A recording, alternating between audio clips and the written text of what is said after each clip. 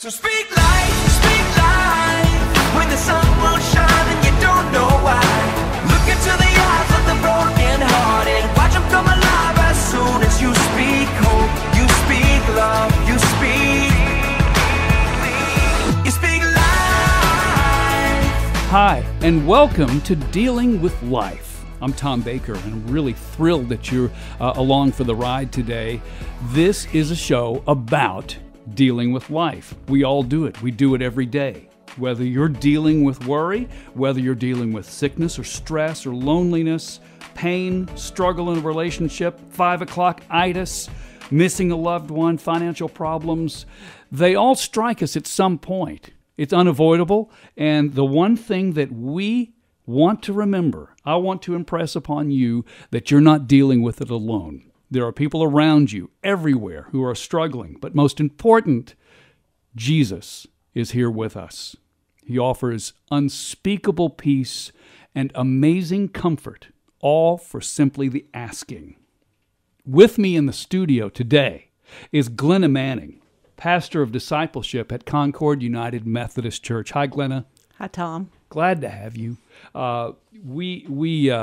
We want to talk about dealing with life, and there's so many things I know as a pastor that you deal with on a daily basis, and I have so much respect for clergy in general, because you not only deal with your own problems, you deal with everybody else's, and I don't know how you take that home with you, but we're going to talk about that. But I want to get to first dive in your past a little bit and have you get us from way back when to now. I know you were a teacher.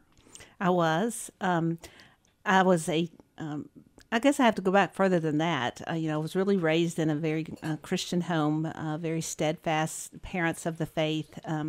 My grandmother, I didn't realize it at the time, was really mentored and sort of showed me what faith looked like, because I used to watch her in her daily discipleship walk. I didn't know then that's what it was, but grew up in the faith, always been active part of the church. I married. And you're local, right? You're from Knoxville. I am local, okay, yes. Good. I grew up here in Knoxville, and, married a man I went to high school with. We didn't date in high school, but I married him. He was from a very similar background, similar faith story. So when we married, we weren't like most young adults. We really never left the church. We stayed active in the church, although it was kind of hard at times to find our place.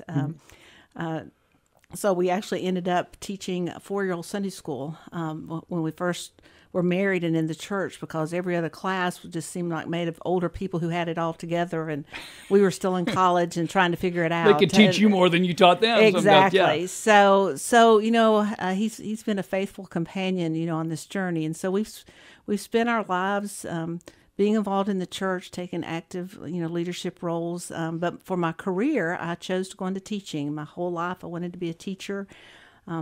Playing school was my favorite activity growing up. Right. What intrigues you about teaching? I don't know. I think it was just the gift with which I was born. A calling. Yes. Yeah. It really was. Like I said, from a very early age, I never yearned to do anything else. I just wanted to be a teacher. And so, I set out to do that. I thought I wanted to teach elementary ed, but I had a fantastic business teacher in high school who, ironically, is now a member of our church. Mm-hmm.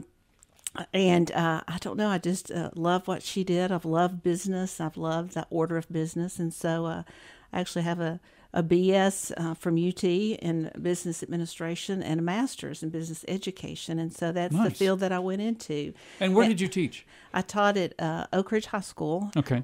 Really an Oak Ridge school system. I taught at Jefferson for a number of years. I went home when I became a mother for 7 years, and then came back and spent the bulk of my career then at Oak Ridge High School.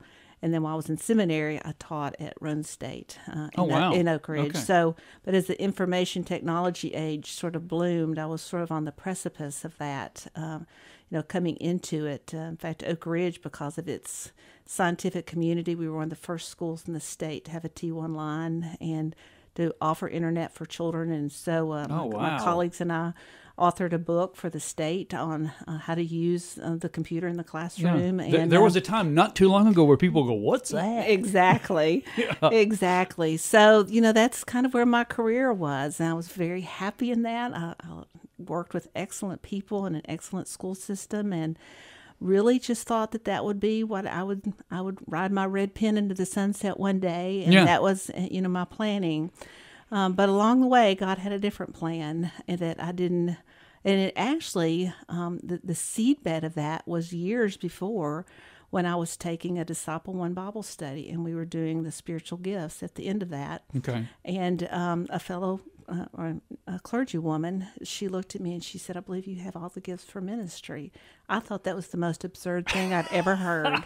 I'm like, well, that sounds what? Nice. Yeah. Okay, good. Okay, see you later. Exactly. Well, that's not in the cards, But lo and behold, of all times, I had cared for my dad and our son who'd had some difficulties, and my father had passed. Our son was finishing high school, and our daughter was getting ready to start. And God just laid on my heart that I had taken care of everyone else, and now it was time to go do His work, and that He would take over on those things. And it's a strange thing to tell people, because they're like, "Well, was it a voice? Was it whatever?" And I just can say, I'm assured that was my message, that was what God was calling me to do. When you feel that call, it's unmistakable. Yeah. And but I can't say that I just jumped up from my knees and went, "Oh boy, that's what I've been waiting to hear." Yeah, there's a rope dangling. I'm just going to grab on and go. Exactly. Yeah, I understand that. Yeah. So you try to get every excuse possible to say that's not right. I thought surely that was, that me had been called into ministry. That just didn't sound logical to me, and by the world standards, it wasn't logical, because I was set where I was. It was, career-wise, I didn't have to worry about anything. I could ride this thing out. It was the biggest leap of faith that I ever took. And, because it was perfectly wrong. Yes. And for someone who'd grown up in the faith, that's a big thing to say, because you'd think you would have taken leaps of faith all across there. But, but it would have happened right out of college. Or right out. Exactly. Yeah. And so, I actually fought that calling for about a year, or that school year. I began to, on the sly, I would write seminaries. And when the stuff would come in, I would hide it. I didn't want my husband or anybody to know I was even considering this, because I thought they would say, "No, I don't think so." Are you serious? Exactly. Yeah. And so, but, God had gone before me, because the day came where I had to make a decision about teaching for the following year. And so one day at breakfast, I told my husband, I said, I just feel like I've been called to full-time ministry. And like I said, God went before me, because my husband... You had to clean up the cereal bowl because he dropped his spoon in it, right? You know what? He looked at me, and I shall never forget it. And he said, "I always knew you would." Oh, wow. And if you knew my husband, who's an engineer, who has everything organized and planned out, and, the retirement portfolio ready, that was not in it. and his peace with that then brought peace to me. And God just began to open doors, and, the affirmations and, the assurance of that, and people have asked, "Well, did you retire from teaching?" And I didn't. I quit. I wasn't old, I didn't, wasn't old enough to retire. And my colleagues were aghast that I would, take such a step, and do that. You're crazy. Yeah. I was like, why leave this? Exactly. And, so. But it seems like when you do have a call and you start at least thinking about following it, doors do open, and circumstances happen that make it very apparent. And, and it just seemed like a huge thing to do. And yet, my first day in seminary, I heard these incredible faith stories of people who'd given up far more than I had. I mean, my family wasn't going to go without food. I didn't take, the equity out of my house to go to school. Sure. I didn't give up my health insurance. But it was a complete change. Oh, it was huge. And a risk where it may not work out. Right. Who knows? Well, and I had with the other schooling, I knew where I was going. I was going to go and teach somewhere. Yeah. And I had a vision for what that was. This, I had no vision. It was just go and do this, and I'll take care of it. And there were days I was homesick because my seminary was 3.5 hours away. And, I had to leave my family and the comfort of home and really step out of my comfort zone. Yeah. And, I was 49 years old when I went back to seminary. And it was, Go back to school. yeah, filled Come with young on. people. Yeah. And, and the first day they said, we need to write a paper in this certain style. And I'm like, I don't even know what that is. And I had to go back and research that and, to even get started. But for every one of those questions, where am I going to live? It was the year that Katrina hit. Gas became scarce in traveling. It was there. Everything went before me. Someone showed me where to live. Someone, gave me an affirmation on a paper just to kind of reassure me that yes, this is where you belong. Every question had a check mark. Yes. Yeah. And I just felt like all along God went before me.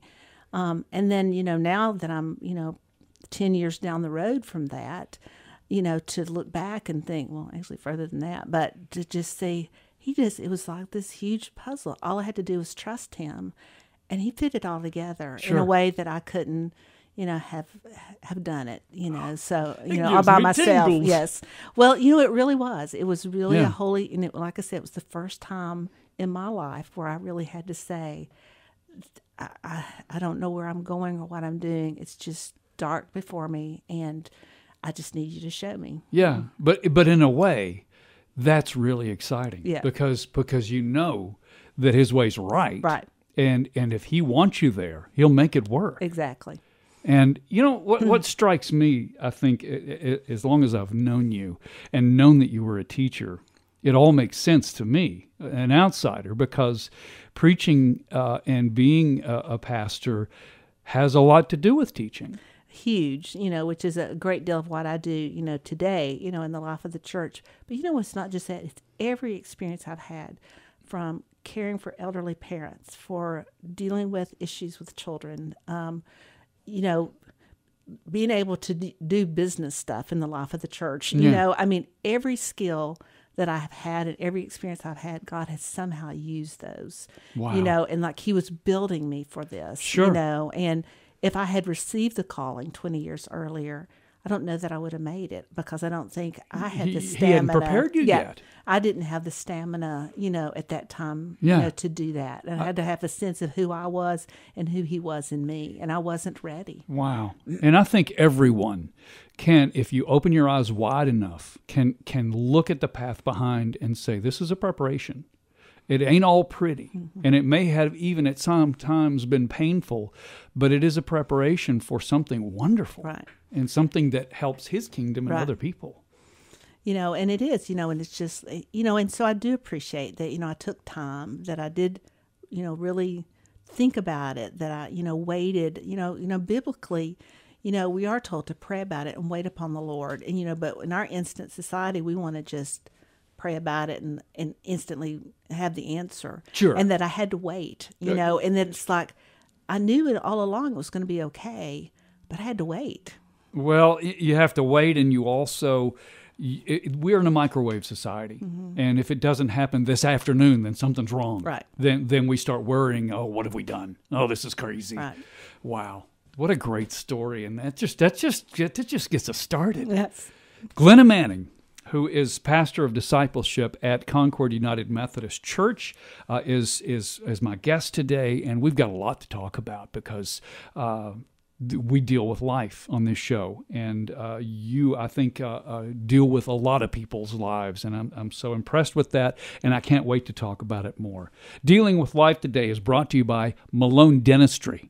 So when it comes to the point where you need dental care, even if you have a dentist, what crosses your mind?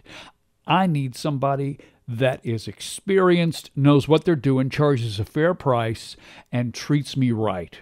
That's what goes on through my mind anyway. Malone Dentistry, family and restorative dentistry, is where I've gone for the last 20 years.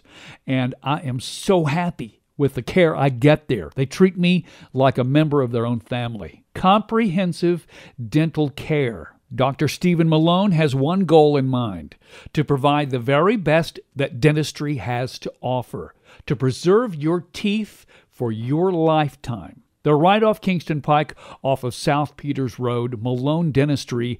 Go to KnoxvilleSmiles.com and see all the incredible reviews. Dr. Malone is now joined with Dr. Aaron Noble and Dr. Michael Costa Jr., along with their team of 15. They are the people to go to trust, and to feel good about what happens inside your lips. Malone Dentistry, KnoxvilleSmiles.com. This is Dealing with Life. We'll have more with Glenna Manning in just moments. I'm Tom Baker. And I know it's gonna be a lovely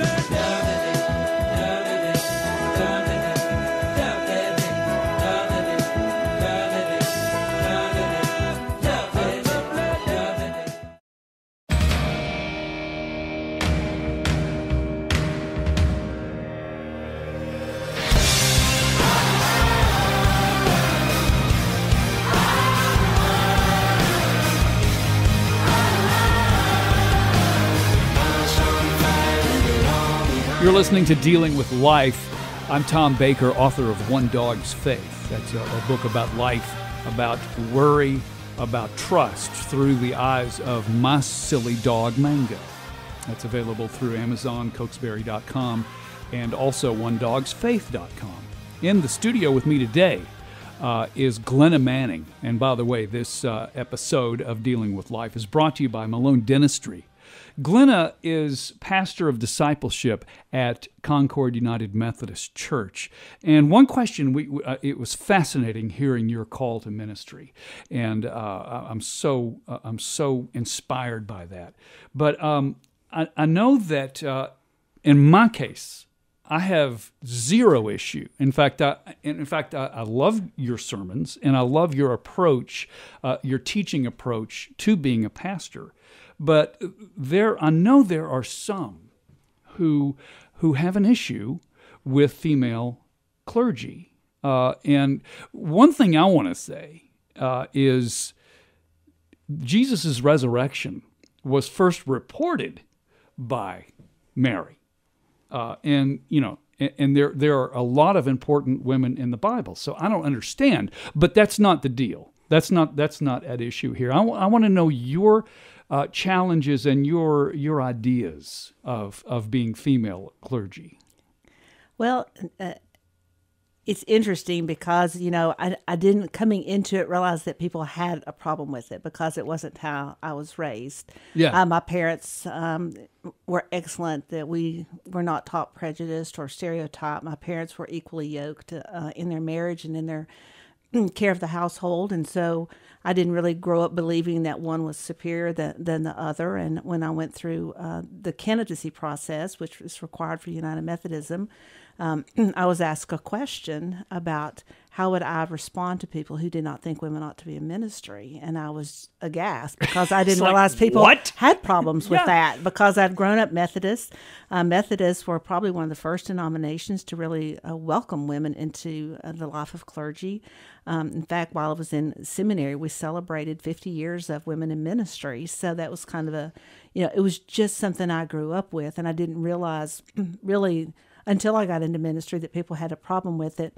A funny story, a fellow clergywoman and I were going to a conference event in Kingsport, and we got there early and went to a local McDonald's to have a cup of coffee, and a gentleman came and sat near us, and he said, what are you all doing, up in this area? And we said, well, we're here to, attend a conference. And my colleague said, we're both clergy with the Holston Conference. Yeah. And he said, you're both pastors? And she responded, yes. And he said, well, I've never seen two before. So, there are two of you? Yes. So, that's hilarious. Was very funny. But, on the sad side, I have not, I will say, I have not experienced prejudice like some of my sisters in ministry have. Some have experienced bullying and abuse and mistreatment. That Unbelievable. There are still churches who will not even conceive of a woman being their pastor. Yeah. I had an experience, one of my dear friends who is an African-American woman who had known for years and years, was dying of cancer, and she asked me to give her eulogy at her funeral. Yeah. And of course, I said that I would. And she warned me. She said, my pastor does not want you to do this. And she said, we've butted heads over it. Oh, my. But I have told him that that is what I want. And so she said, I hope he will let you. So she did. She passed, and I showed up to do the service. And he did not want to walk with me down the aisle into the funeral home. Gulp. And then he began the service by saying, well, this is what she wanted, so I guess we'll just have to go with it. Well, there's a good intro for you. Exactly. I bet you felt really welcome then. And you know, and it really hurt me so much from the standpoint of, you know, here's a man that's an African-American pastor who I am sure has experienced discrimination and prejudice, you know, in his own life. Yeah. And that he would show that to me, I think it was just, you know, especially What a hurtful. paradox. Yes, Yeah. you know, that really the outside of us has no bearing on who we are in our heart. Yeah. And Yeah. you know, and I'm like you. I mean, I find it phenomenal that, you know, God would create half of his human race and declare that half of us cannot proclaim his name. And, Well, you know, being a male, yeah. which sometimes has the word parentheses stupid inside of it, but I totally realize that my wife is much more wise than me. She sees things I don't see, and her brain is wired differently, and I respect that, and I listen to her, and I cherish the things that she observes and corrects me and beyond. And why can that not end up in the church? Right. Well, and I think we have complementary gifts, you know, and I'm very blessed that I serve with male colleagues, and, you know, and I think we complement one another well, and I think we speak to each other, to our, you know, congregants differently. Yes. You know, we speak, you know, in different ways, and, you know, and we have to recognize that, you know, for women, some, you know, even when we say God our Father, they cannot go there because they have not known a loving earthly father. They've had bad male experiences. They've been oppressed. They've been abused. They've been, you know, and so anything that reminds them of that male sovereignty distances them from God. And so sometimes I have that unique ability, you know, to bring them back and to, you know, help them to see that that's fallen humankind, that God is above that. You know, it's just a different tenor, you know, even to our voices and how my male colleagues are extremely compassionate and empathetic, you know, with people, but there's just people you identify with that's different. Sure. And your approach and your thought process is different. Right.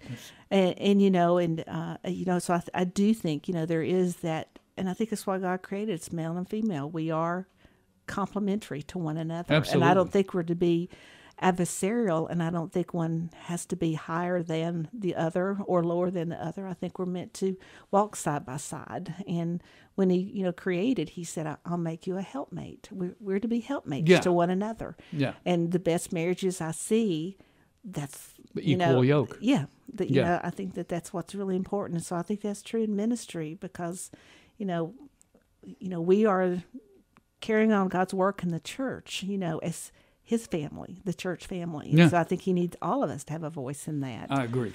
So. All right. You are pastor of discipleship. Can you define that? What does that mean? Well, I'll try to.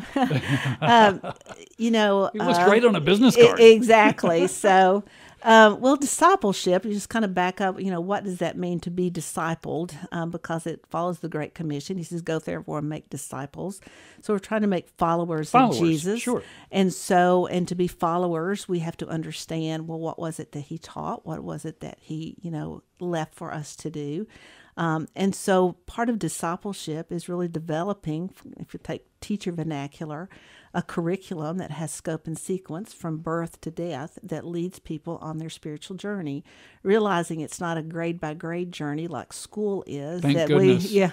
But that we, you know, we're all on a path, and, you know, and sometimes it's not a straight path. Sometimes we veer off and explore this for a while and come back, and, you know, and it's not a linear path because it's not like, all right, now I've learned all of that, now I can go to this, because there's too many elements you can't begin at Genesis and say, okay, I got that now, I understand that, because there's so much in Genesis that carries forward into different parts. And so it's just helping people to define for themselves a plan whereby they're continually learning and growing in their relationship with Christ. Right, and everybody's a little unique. Yes, and so we try to have, entry point for the seekers, those who have not had a relationship with Christ at all, to those who have spent their life in the life of the church, but you never learn all that there is to know.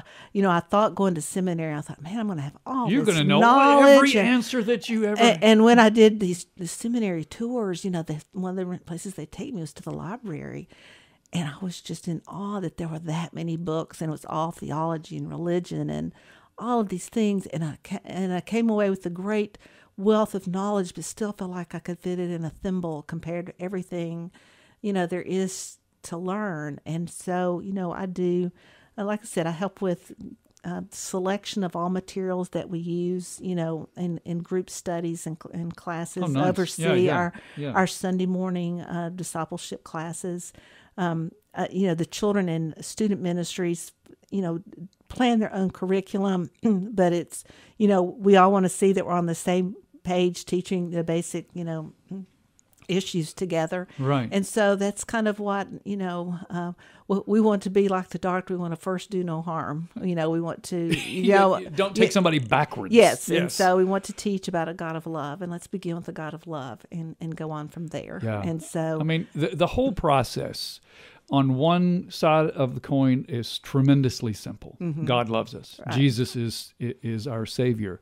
And on the other side, it just on and on. It just unfolds through your life. Right. And that's hard to balance, but and we can buy that as long as we're not around other people. But it's like then we get out in the world, and it's like no one else is doing this. So how do I love you when you're really acting unlovable? So God, that's funny. That's so funny.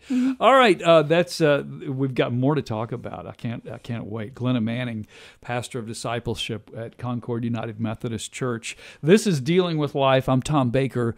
Today's show brought to you by Malone Dentistry. Let me tell you about a friend of mine, Stephen. I've known him for 20 years. I'm proud to call him my friend, and he's also my dentist.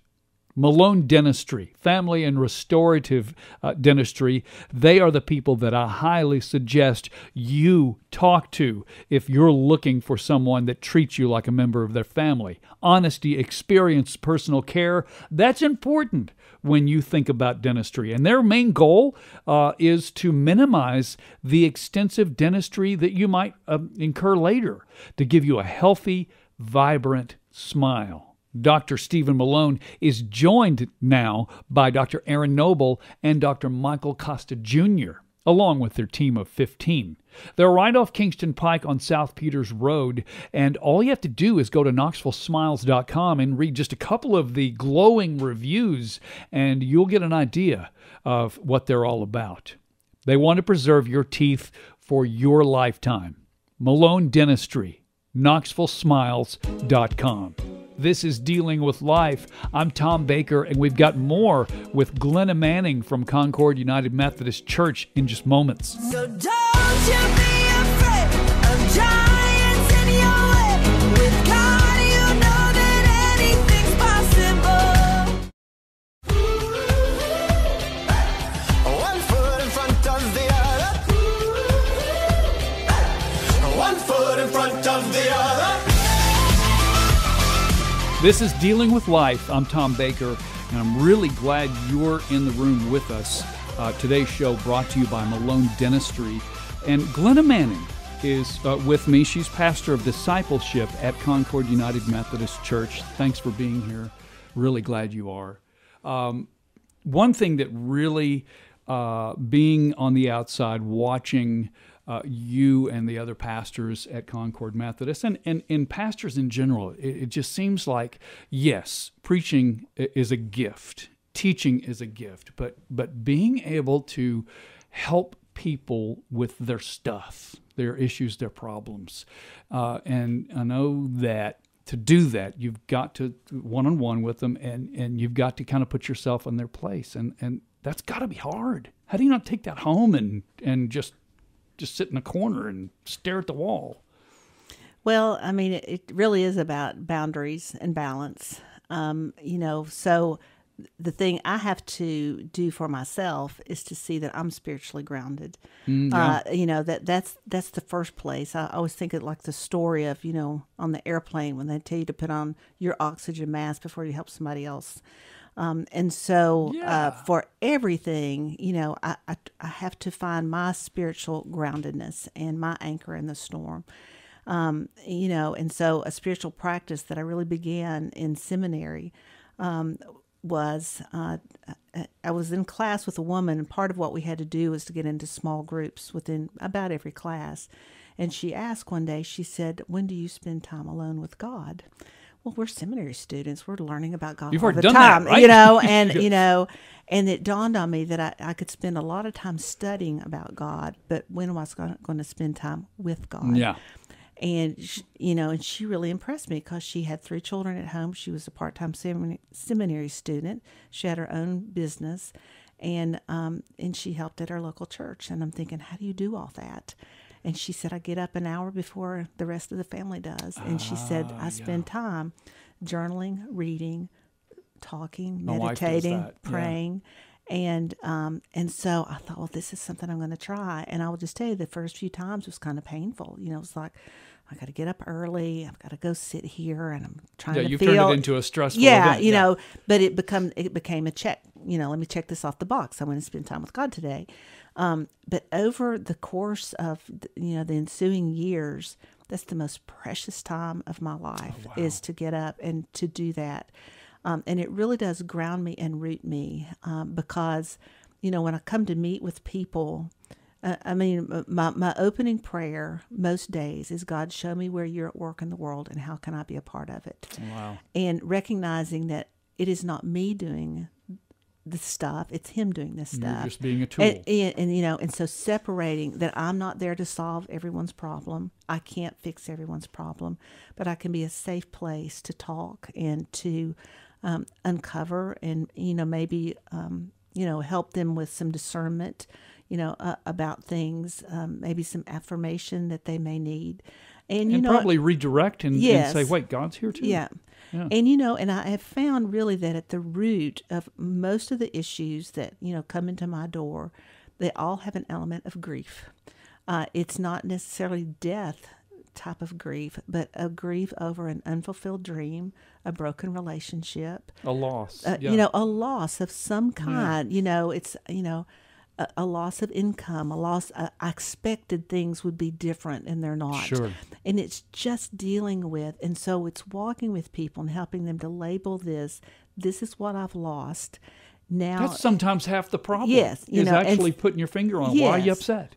And, and how can I move forward with that? And oftentimes, like I said, it's expectation. I expected someone to do this, and they didn't. Yeah. And the problem with that is you never told them that was your expectation, that you just assumed that they would do that. Yeah. And, and so it's just listening, to be a part of that. And there are days, particularly as we deal with illnesses of folks, where it gets very heavy. I know there was a period where I did 2 really difficult funerals within a week of one another, long passing, great loss to our church and to the families. And so but for me, if I can name it, that's what it is. It's that feeling of heaviness because I'm, I do carry, I deeply love the people that I serve. I don't think you can do ministry well if you don't. Right. But with that comes a cost to, I feel your pain. And, one of the services we do every year is what we call a service of hope and healing. And it's for those who've had a significant loss in the year to come and have this safe place at Christmas that they can come and realize that they're not feeling joyful and merry. Right. But when I look, because I've walked with many of those people or know their story, and that much grief in one room, almost feels like I'm going to sink.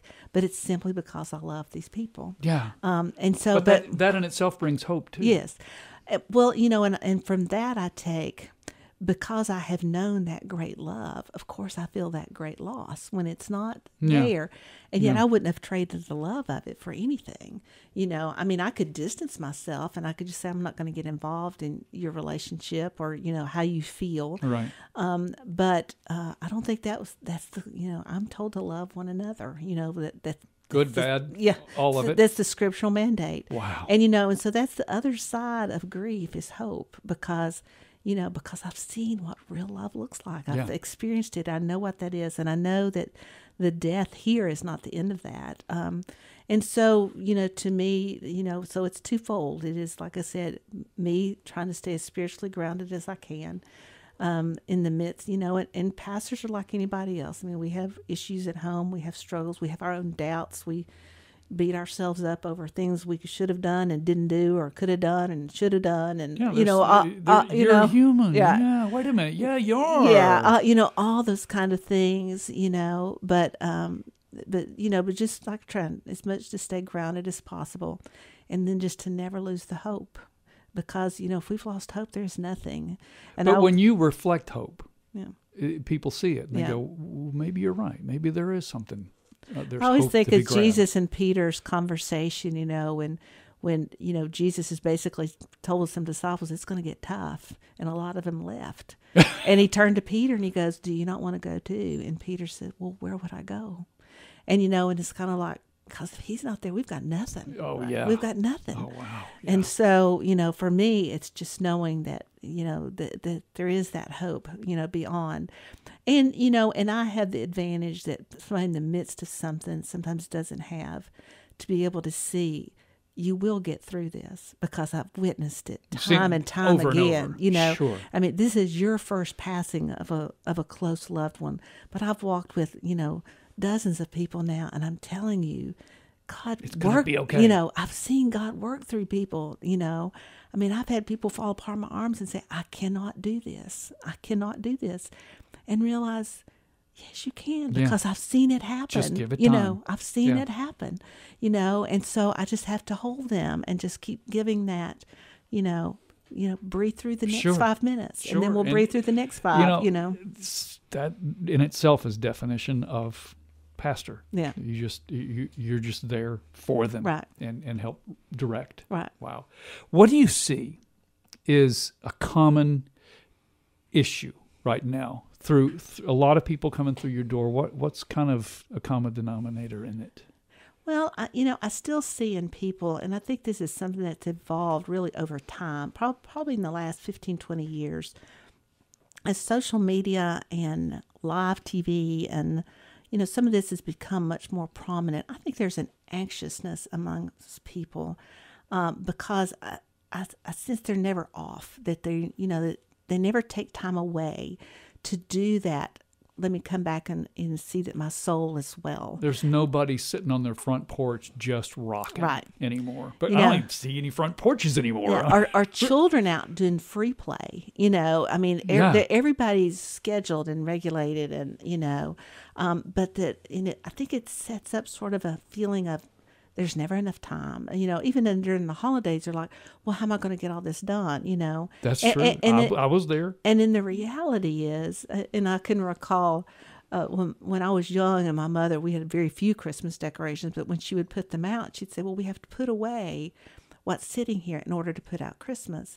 And I think what happens at Christmas is we don't want to set anything else aside to make room. Just crowd it on in. Yeah, to make room for Christmas. Wow. And that makes Christmas now holy if we set other stuff aside. Yeah. And, and it's like a time of morning devotion. There's other things I could certainly do. I mean, I love to sleep, I could go exercise. I could, busy myself. I mean, I can start my day at home, working, right off the bat. But, by setting this time aside, it gives me the strength to face everything else of the day, And so I just think that people aren't turning off in order to set time aside. And I notice it, and I do it myself, is the second I relax, out goes the phone, and out goes Instagram or what, just, and you're not doing anything. You're just checking other people's stuff. but you get so involved, it becomes stressful. Well, and even in checking other people's stuff, we began a comparison. Yes. Of like, oh, well, look what they had for dinner tonight. Well, doesn't that look good? Well, we just had leftovers. Or I stopped and got a burger on the way home. Or, or they're so happy. Why am I not happy like that? When all the while, the second the camera clicked and the picture took, everybody went back to their stressful lives. Well, Melissa Spolstra spoke at our church, and she had the comment. She said, "Never compare your real life with someone's Facebook life." And it's just that's powerful. Yeah, it is, and because that's what we do. Yeah. We look, and on the surface, it all seems happy. And so I think when we keep plugged into all this stuff, we keep thinking, well, I'm not that, and I'm now I'm anxious about this or that, or now I've got to prove myself to the world, and my post has got to be better than their post. Exactly. And so I think it's just stepping back and just regaining a sense of who you are and a confidence in whose you are, and that gives you the anchor in the storm. Well, one thing we've done in our family is attempt, it doesn't happen every night, but attempt to sit at the table and eat dinner and put the phones down. Unless somebody maybe put a little tune on in the background or something. And sometimes we even play, so, okay, your song, now your song. Yeah. Put it in the background and still talk. Right. And man, that's refreshing. Right. Well, and I'm fortunate because my children are older, and, even though we had cell phones by then, we didn't have smartphones. So basically you just make a phone call, imagine that, how 2007. Yes. So, but, we did make it a priority for our families that, every night we ate together. That was our, pull back from the world. And now that my children are grown out in their own nest, they still love to just come home and sit at the table and just talk. It's a forgotten art in some places, and man, it's so strong. Yeah. So togetherish. Right. This is Dealing with Life. Man, I'm just loving this. Glenna Manning, pastor of Discipleship at Concord United Methodist Church. We'll talk again in just a second. I'm Tom Baker. This is Dealing with Life. There ain't nothing gonna steal my joy.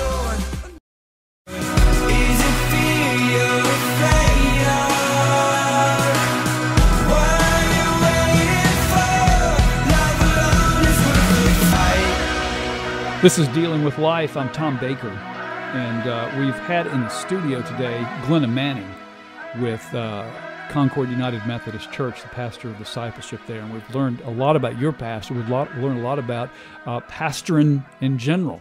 But tell us, Glenna, a little bit about what goes on, what the haps at Concord United Methodist Church. I'm a member, and I love the church. It's just so exciting and growing day by day, and there's energy there. What's your take? What your view of what Concord? Well, Concord is an exciting place, certainly to be in ministry. I think we sort of defy some of what the pundits might say about us. We're not on a major road, yet we have a huge church. A lot of churches have done away with Sunday morning classes. Ours are thriving. Probably over half of our worshiping congregation attends a Sunday morning class. Which is phenomenal. Yeah, we offer Bible studies every day of the week except Saturday. Places for people to grow and to learn more. We offer small groups for men, women, couples, Youth, whatever a part of that. And then, then we have these big celebratory moments. For example, we do a men's event annually. We do a women's event annually. Our men's event is February 2nd. We're excited. Bob Kessling will be coming to speak about how to blend work and faith. Melissa Spolstra, an Abington author, a great speaker, will come and speak on March 2nd for the women's event. She's tremendous. And she's going to speak about spiritual stamina in a world that seems to want to drain you. So that will be excellent. It's coming along. And then as a church, we're very excited as we began last year, the beginnings of a recovery ministry. As I told you, I think so much of our the things that we deal with have an association with loss and grief associated with that. And I think because of that, we often turn to other habits that we think will ease that pain. Dull it, and it just makes things worse. Yeah. So part of that is recovery. But so on the other side of that, we really want to be more preemptive in helping people maybe get a handle on it before it becomes that. So we're extremely excited because this year we'll be starting our own counseling center where we'll have professional people come in with insurance issues such as they are. It's hard for people to get the counseling services that they so need in family counseling and marital counseling, in personal issues, relationship issues, whatever, however they may manifest themselves. That's real church. Yes, and so we're thrilled, of that taking heart and taking formation. And then also just becoming more intentional about taking the word out into the community. I'm so excited. One of our members is taking a Bible study out to a halfway house here in town. She has 35 women participating in it. Wow. She is over the top herself on just the, being able to do this, and the thirstiness of the women to hear God's word is phenomenal. So I think it's great to come in and take classes and grow personally, but I think Jesus expects us to do more with it. It's not that I've got my salvation and Jesus and I are great. Yeah. It's all about, good. I always call that, there's the vertical beam of the cross that is our relationship with him, but the horizontal beam is, do we take it out? Do we reach his arms out into the world? Yeah. We have a phenomenal mission program. Every year we do what we call a mission blitz on Martin Luther King weekend. So on Saturday and then the following Monday, we'll be participating in 14 different projects all across Knox County. I love that. Last year we had 550 people participate in that. This year we're going to beat that, and so it's not just we at church. No, we're doing church. No. And that is exactly what we want to be. We want to be truly God's hands and feet in the world. And like I said, we don't want you to show up in church because that's what you're supposed to do, but we want you to be the church. Yeah, believing is step one. Right. Attending church to learn and to grow, step two, but get out and help people and serve. And that's where you feel the Spirit of God just going, this is good stuff. And it's just the transformation of hearts that you see, when people really invest themselves. God just does phenomenal things. When people say, well, that's just the way I am. You have to accept me. And I think God says, no, if you'll let me work within you, I can do more within you than you can possibly imagine. You don't even understand how Yeah. cool things can be. And so just to see the fruits of the Spirit come out within people, is just a joy to watch. It is. And then just to realize that we're not all there, but we're all working, toward that. And so I always tell people, well, are you working at it better this year than last year? And it's just watching people's walk. It's in teaching, we had a thing we called the aha moment when you could just look at a student and then know they got what you were talking about. Yeah. And it's the same thing I'm finding, on this faith walk when something clicks in their Holy Spirit, when that just moves in them and you see that light, you just praise God because, you can see the acceptance and the transformation beginning. Yeah. The devil wants so bad for us not to see it and to feel that we're alone and hopeless. But when you see it, it is magic. Yeah.